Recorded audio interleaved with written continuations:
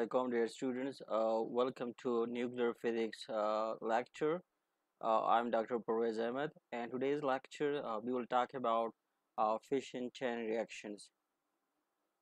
So, just like you can see it here in the figure, and as we have discussed in the previous lecture, that uh, fissions normally occur when uranium 235 nucleus has been fire are hit by neutrons from an outside source, just like you can see it here in this particular figure.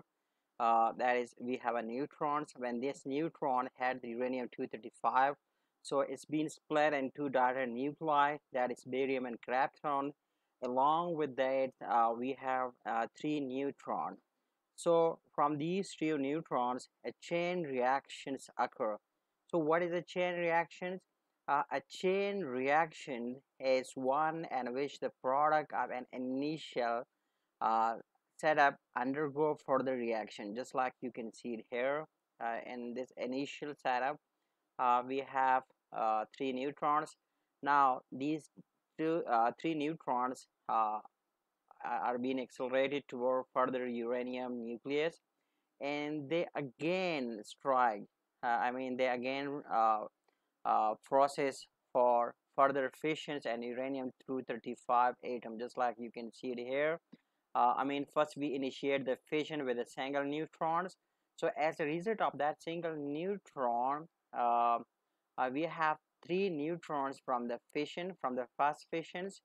These three neutrons, they are being accelerated toward further uranium 235 nucleus, and they again induce fissions. So the process continues.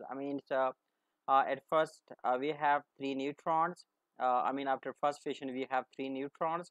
These three neutrons are being accelerated towards three more uranium 235 nucleus. So they again induce fissions, and those three uranium 235 nucleus. So as a result of these fissions, they produce nine more neutrons. So those nine more neutrons, they are being accelerated toward nine more uranium 235 nucleus to induce further fission.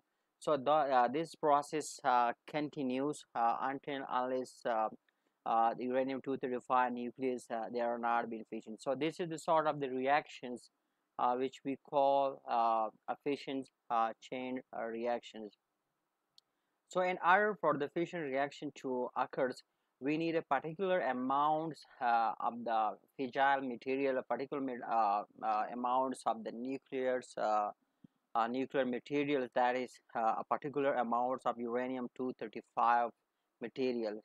So when the amount of the fissile material is small, I mean when this amount when we don't have that particular amount which is necessary for a fission chain reaction. So what actually happened? Many of the neutrons don't strike other nuclei. So as a result of that, chain reaction stop. So what actually we need for sustaining a nuclear chain reaction? So for that we need a particular mass of the fissile materials that we call a critical mass. So what is the critical mass? The critical mass is the amount of the fissile materials necessary for chain reactions to become self-sustaining. If we are interested to sustain uh, a self-sustaining fission chain reaction, so for that we need a sufficient amount of the fissile materials, which can sustain a nuclear chain reactions. So that amount we call critical mass. So nuclear chain reactions, there are two types of the nuclear chain reactions. The first type is called an uncontrolled chain reactions. That kind of nuclear reaction is basically performed in a nuclear weapon, just like an atomic bomb.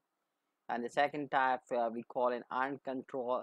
The second type we call a controlled chain reactions, which can be performed in a nuclear reactor for power generations. So there are two main types of the nuclear chain reactions: uncontrolled and controlled. So uncontrolled, as I mentioned, uncontrolled nuclear chain reactions is basically necessary for a nuclear weapon. And that is, I mean, this kind of nuclear reaction is a great importance in designing the nuclear weapon, particularly the fission bomb. And a controlled chain reactions is normally performed in nuclear reactors where we want to generate power.